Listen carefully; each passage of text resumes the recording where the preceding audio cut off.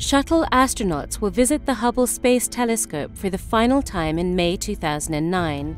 In 5 bold and daring spacewalks, they will upgrade Hubble's instruments, allowing it to continue making remarkable scientific discoveries well into the next decade.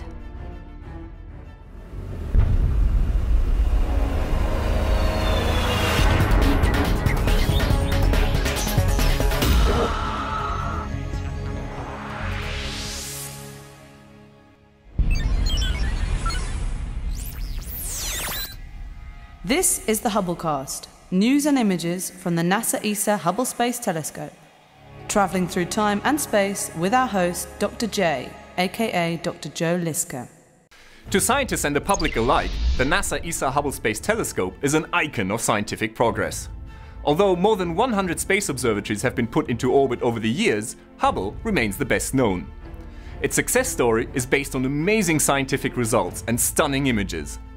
But much of this was only possible because once in a while, astronauts went up there and paid Hubble a visit. Welcome to the Hubblecast.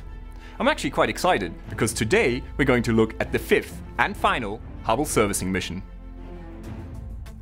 The NASA ESA Hubble Space Telescope is a remarkable feat of engineering that enables scientists to produce the stunning results we have all come to love.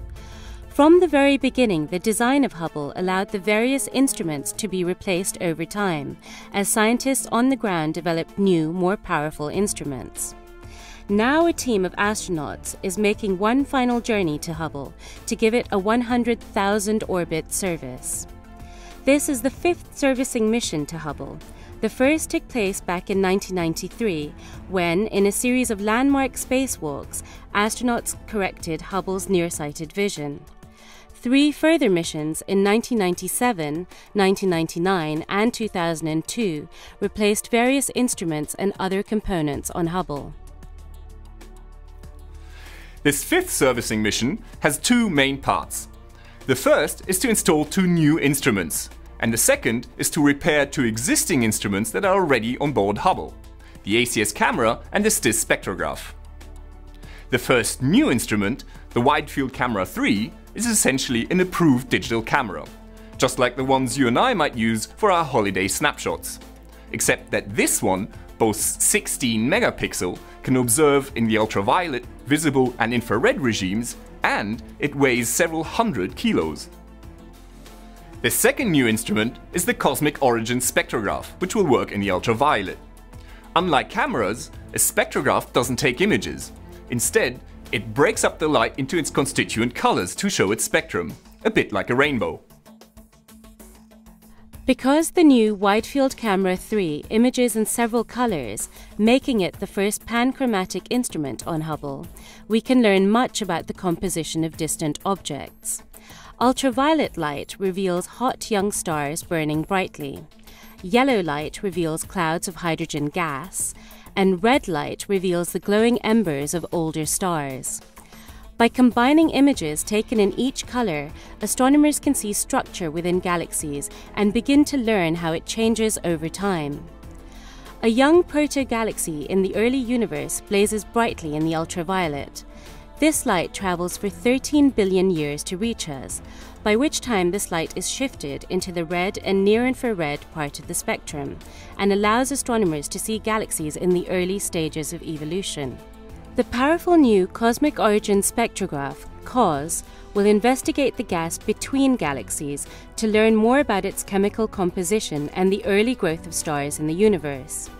It will do this by looking at how the light from very distant quasars is absorbed as it passes through the gas.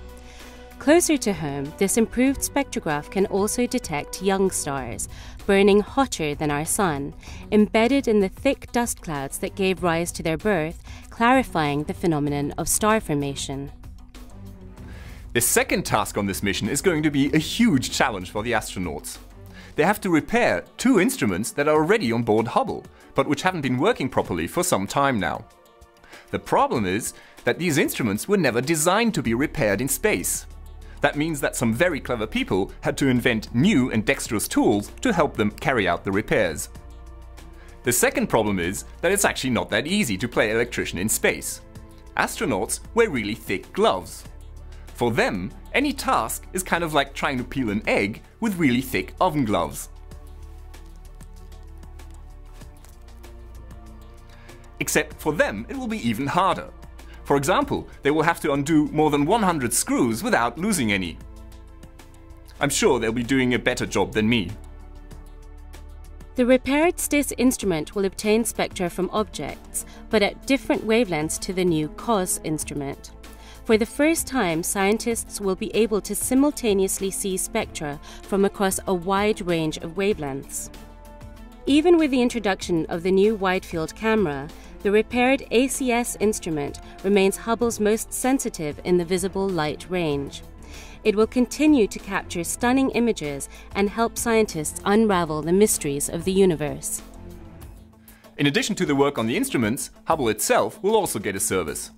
Just like your car, after 100,000 orbits, Hubble needs the equivalent of an oil change and a new set of tires. Astronauts will carry out extra spacewalks to replace some parts that will keep Hubble flying, hopefully well into the next decade.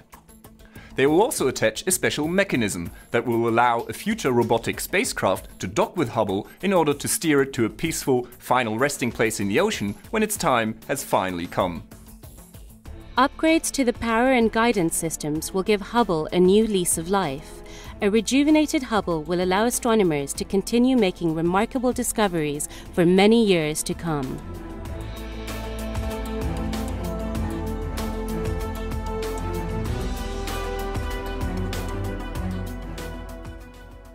Impressive, isn't it?